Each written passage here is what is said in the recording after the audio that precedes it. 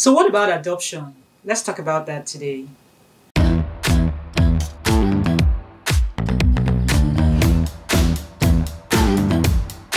Hello, welcome to True Love Talk. My name is Bridget Irabo, author of True Love More Than a Love Affair. And today I want to answer a question that has been asked over and over again. And you have some Christians who are actually concerned about whether adoption is actually right. Some wonder, is it a sin to adopt?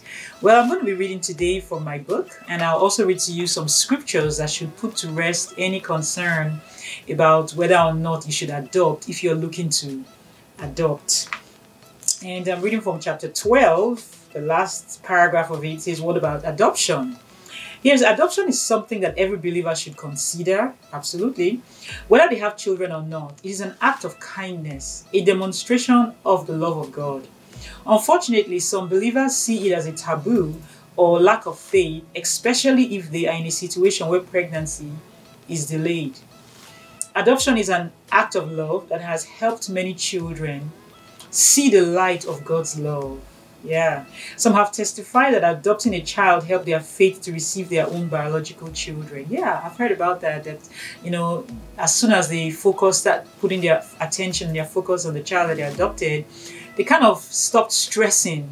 And because of that, they were relaxed enough to conceive a child of their own. And I also believe that the supernatural love of God just took over in that home. And just, where there's love, great things happen.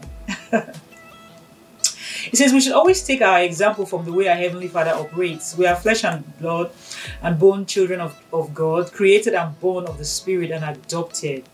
The most beautiful thing about being adopted by God is that we were chosen. That's one thing about adoption. Adoption, you get to pick, you get to choose. And we are adopted children of God, even as we are born by the Spirit. It's amazing. God received us every which way possible.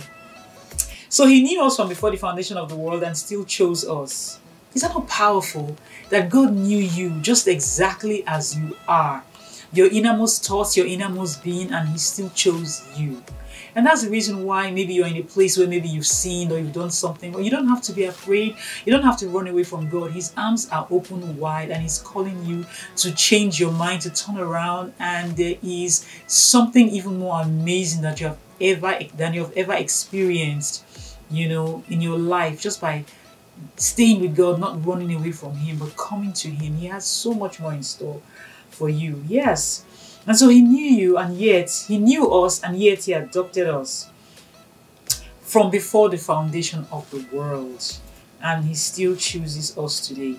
It is a powerful and supernatural act of love to choose deliberately to love and care for someone you don't have to care for. Yes, someone you don't have to care for. It's not your responsibility, but you go ahead and you do it anyway. Someone you're not related to. That is amazing. That is amazing. But I'm going to read to you some scriptures. Scriptures settles every question that you have.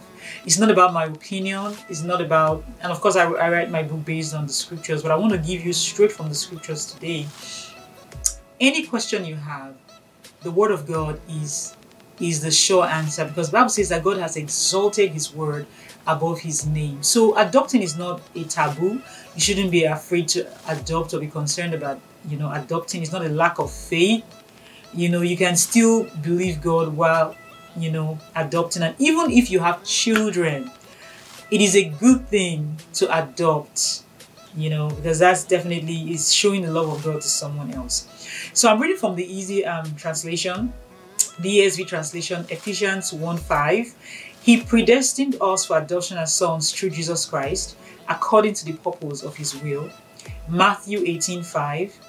Whoever receives one such child in my name receives me.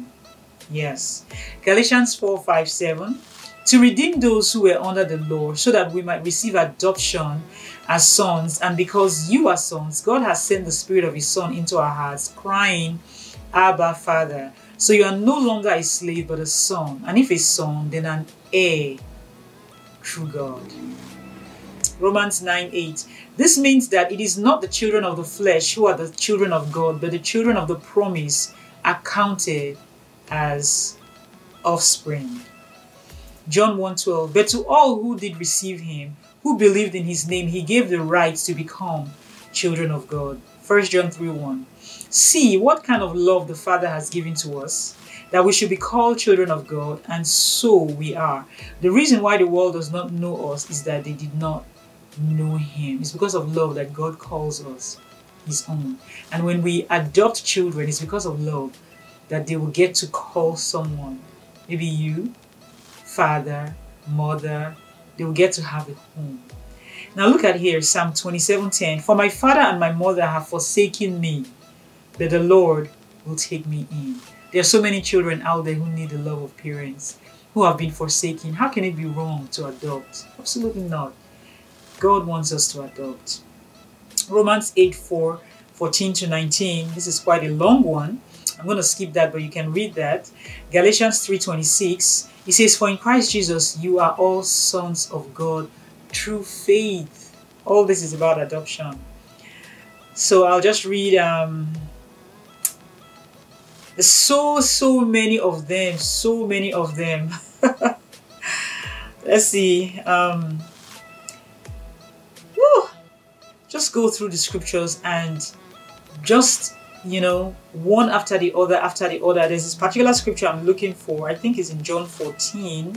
Yes, John 14 verse 18. Jesus said, I will not leave you as orphans. I will come to you.